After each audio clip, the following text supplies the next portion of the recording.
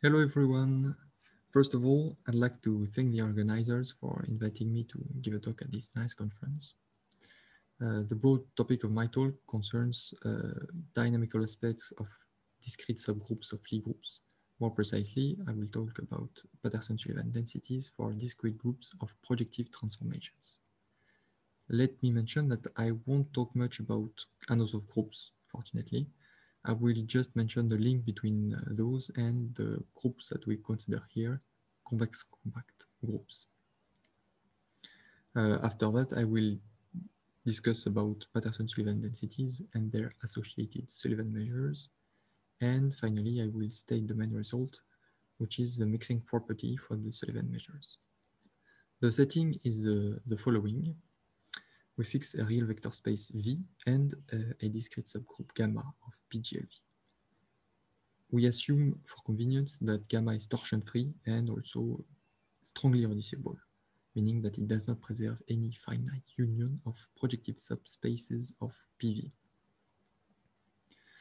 Recall that projective Anosov groups can be seen as generalizations of convex co-compact subgroups of POD1, the group of isometries of the real hyperbolic space, HD, which can be seen as a subspace of the projective space as below. A group gamma of POD1 acts convex compactly on HD if there exists a convex closed gamma invariant subset of HD on which gamma act co-compactly. The main properties of convex compact groups that extend to another groups are the following. Gamma is world hyperbolic because it is quasi-invariant, quasi-isometric to K, which is a group of hyperbolic. Every element gamma of gamma is hyperbolic as an isometry of HD, and hence it is a proximal projective transformation, meaning that it has an attracting fixed point x gamma plus in the projective space. Also, associated to gamma, we have a limit set, which in particular can be described as the proximal limit set of gamma. The proximal limit set is well defined for any discrete subgroup of PGLV. It is defined as the closure of the set of attracting fixed point of proximal elements.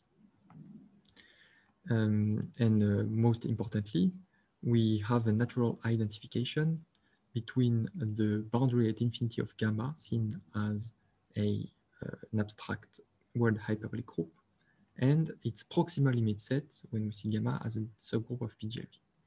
The identification sends attracting fixed point in the boundary at infinity to attracting fixed point in the projective space. More generally, for any projective Anosov subgroup of PGLV, we also have that gamma is world hyperbolic, all its elements are proximal, and we also have an identification between the boundary at infinity and the proximal limit set.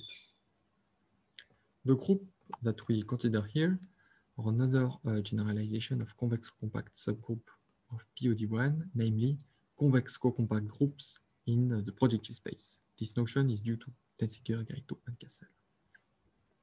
We assume for the rest of the talk that gamma preserves a subset omega of PV which is open and properly convex, meaning that there exists an affine chart in which omega is convex and bounded. For example, omega could be a ball, in which case gamma is conjugate into POD1, or omega could be something more complicated, for example, with triangles like that in the boundary.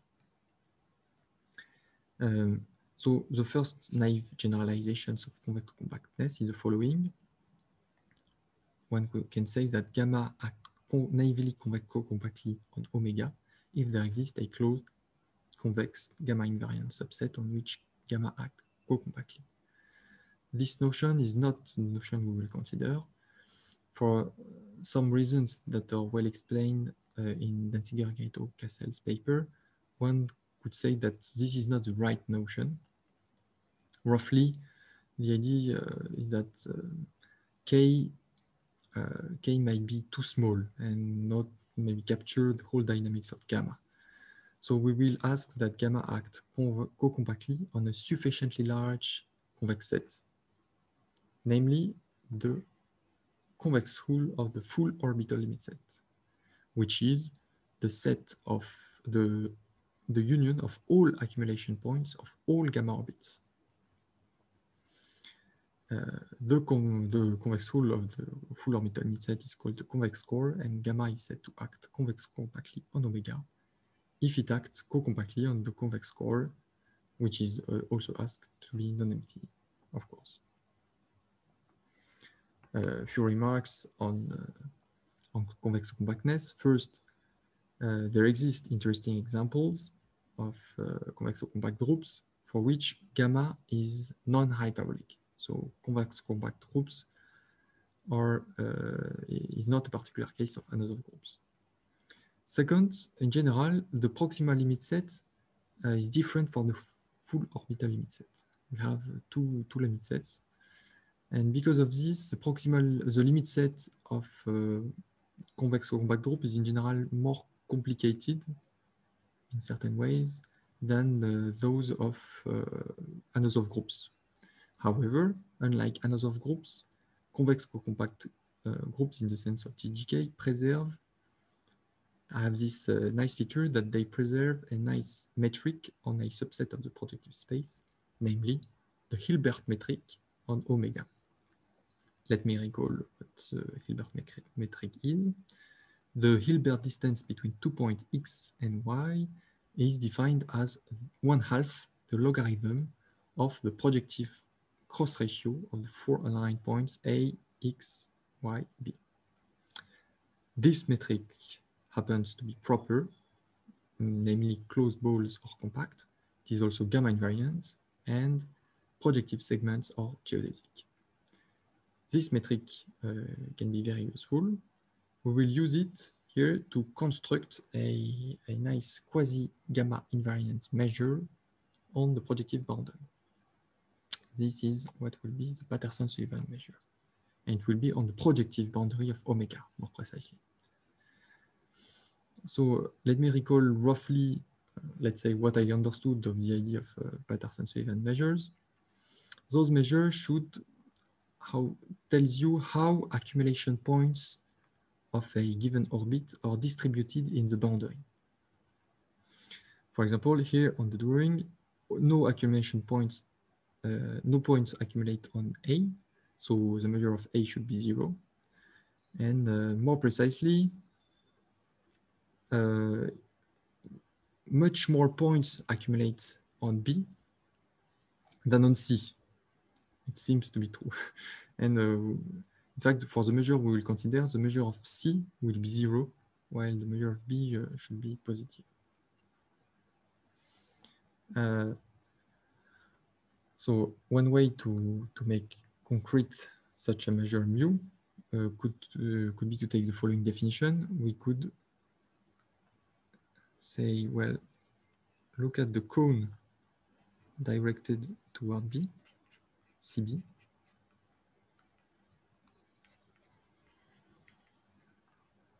CB. And for each ball of radius r,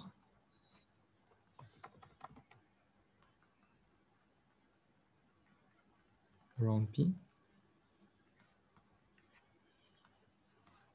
BRP, count the proportion of points which are in the cone. And look at the limit when r goes to infinity. So this is a bit the idea, and more rigorous way to define mu is to define it as an accumulation point in the space of probability measures on omega bar of a sequence of sums of Dirac masses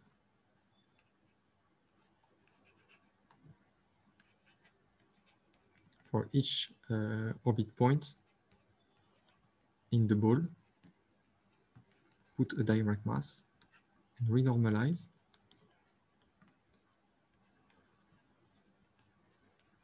Then look at an accumulation point when r goes to infinity. One can check that the mass of this measure is going to escape to infinity, and so the accumulation point mu will be concentrated on the boundary. So this could be a nice metric to measure to look at, But this is not the measure that we will consider. We will consider another construction due to Sullivan, which is very similar, but a bit different. This construction uses the critical exponent, which is the exponential growth rate of any gamma orbit.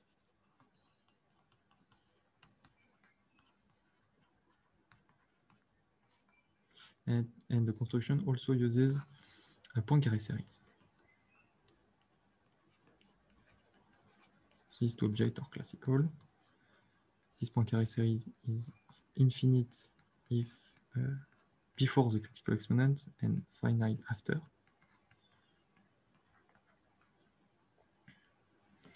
And so the measure, the Patterson Sullivan measure will be also a limit of weighted sum of Dirac mass on orbit points, but with a different weights than before.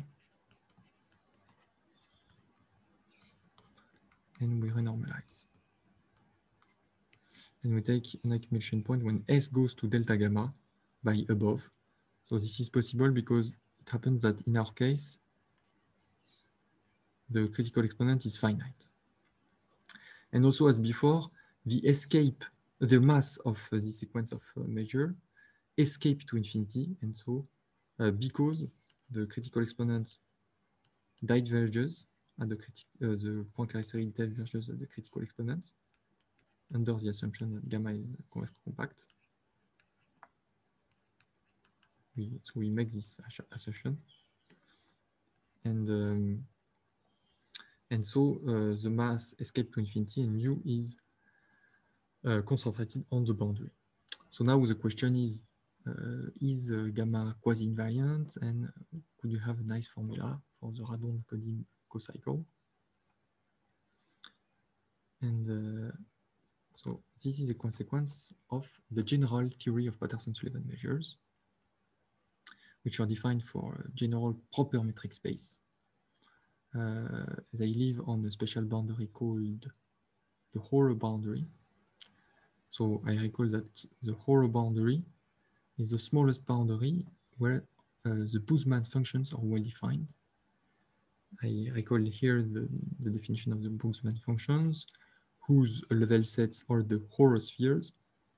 And the Horner spheres are limits of spheres of X for the metric D. Recall also that the Horner boundary gives rise to a compactification called the Horner compactification, X bar H. The result of Patterson is then the following: for any discrete group of isometries gamma, if the critical exponent is finite and the Poincaré series diverges at the critical exponent, then any accumulation point mu h of the same sequence as before, but in a different compactification, the Horner compactification, any accumulation point is a Patterson-Sullivan measure. In other words, it is gamma invariant, gamma quasi-invariant, sorry.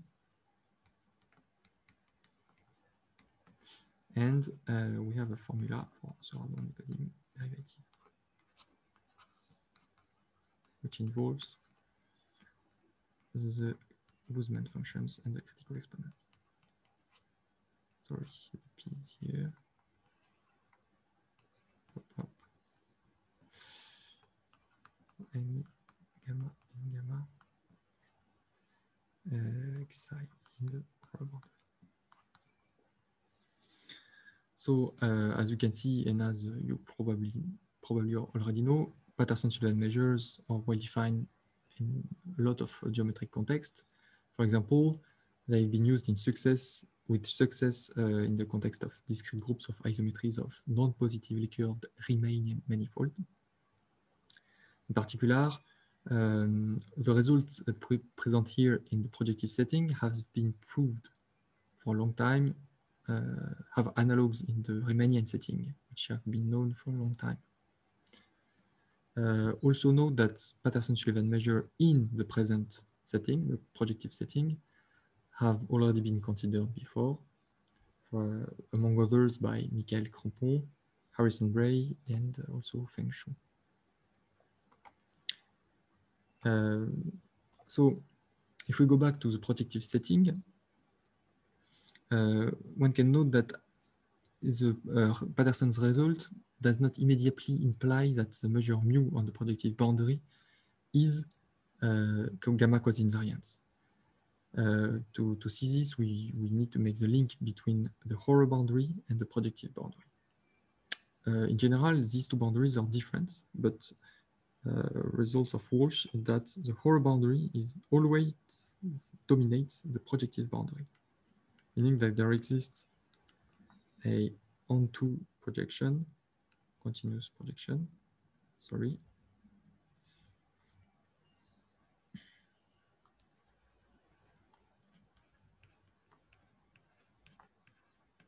which extends the identity on omega. And thanks to this, the measure mu on projective boundary is gamma quasi-invariant because it is a push forward of a gamma quasi-invariant measure on the Horror boundary, namely a Patterson Sullivan measure. We call mu a Patterson Sullivan measure on d omega. So Patterson Sullivan measures have a lot of applications. Among them, one can use them to construct an interesting gamma invariant measure on the projective space times the projective space. This measure is going to be absolutely continuous with respect to mu times mu. So we introduce a set of geodesics on omega, g omega, which we see as a subset of the set of pairs of points of the boundary, projective boundary.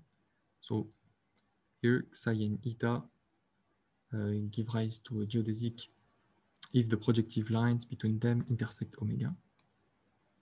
And we also consider the pre-image of g omega inside the Horror boundary times the Horror boundary. We call it gh omega. Gh omega has this nice feature that it has a well-defined Gromov product. I recall here the definition of the Gromov product.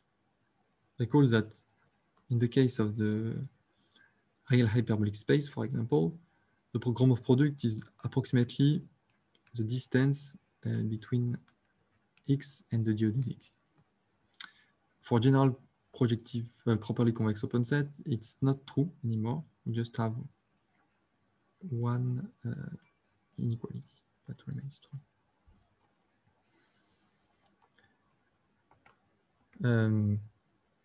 So thanks to the Gromov product, we can use Sullivan's formula. It works well in the projective setting and define the following measure.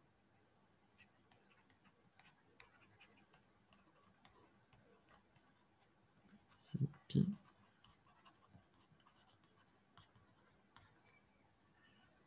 which is absolutely continuous with respect to mu times mu, and so mu h, sorry, on gh omega. And one can, it's elementary to check that this measure is gamma invariant and radon, and that the push forward mr on g omega also satisfies these properties. So note that actually the measure mr might be 0, which is not very interesting for us. So to avoid this problem, we will make an extra assumption called the rank 1 assumption, which was introduced by Mitul Islam.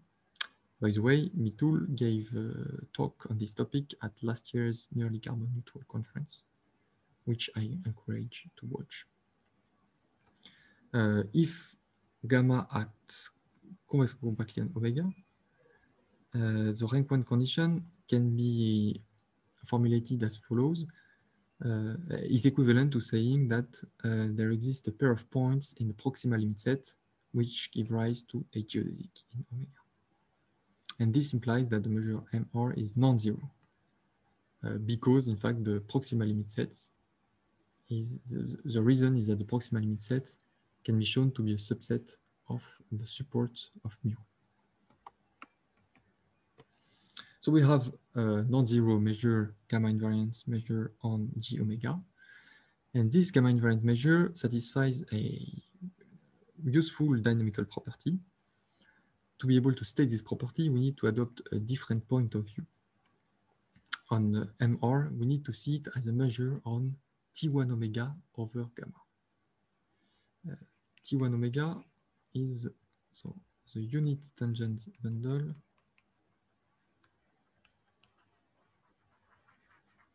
of omega, and it naturally projects to the space of geodesic as follows. If we have a vector V, we can consider the geodesic spine by V. So V is sent to psi eta. And this projection may allow us to identify G omega with a quotient of T1 omega by the action of some flow, a geodesic flow. It is a flow which parameterizes projective lines, parameterizes geodesics, like this. And the projection map is gamma invariant, so we also have a gamma action in T1 omega, and it is gamma in equivariant, sorry. And so we have a natural correspondence between gamma invariant radon measures on the omega and gamma and phi invariant radon measures above.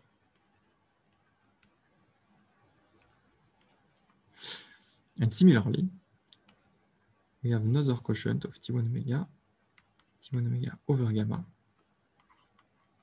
on which also acts the geodesic flow. And we have another correspondence here with a set of phi invariant radon measures. So we can consider the push forward through these correspondences of MR, and we obtain measure M gamma. And this measure M gamma is mixing with respect to the geodesic flow. This is the result. So let me recall briefly what mixing means. Here, for any two measurable subsets, A and B, if we flow B for a big enough time, it will equidistribute in the whole space. And in particular, also it will equidistribute in A. Okay, phi TB. T big. So M gamma is finite and mixing. Note that this theorem actually holds under, we don't need actually the convex compact assumption to prove this. But it simplifies the proof. And also note that the mixing property was previously proved by Feng Shu under some additional hypotheses that I don't detail. To end the talk, I would like to mention an example of application of the mixing property. This application is classical in other contexts, such as the setting of non-positively curved Riemannian manifolds. It is a counting result on conjugacy classes of gamma. So the following is joint work, results from the joint work with Feng Shu. We use mixing to prove that the number of conjugacy classes in gamma with length less than t is equivalent to exponential delta gamma t over delta gamma t. The length of gamma is defined as follows. It is 1/2 the logarithm of the top eigenvalue with maximal modulus over the bottom eigenvalue with minimal eigenvalue. Note that this result doesn't involve at all the properly convex open set omega. It is it's stated purely in terms of the group gamma. Thank you for listening and have a nice conference.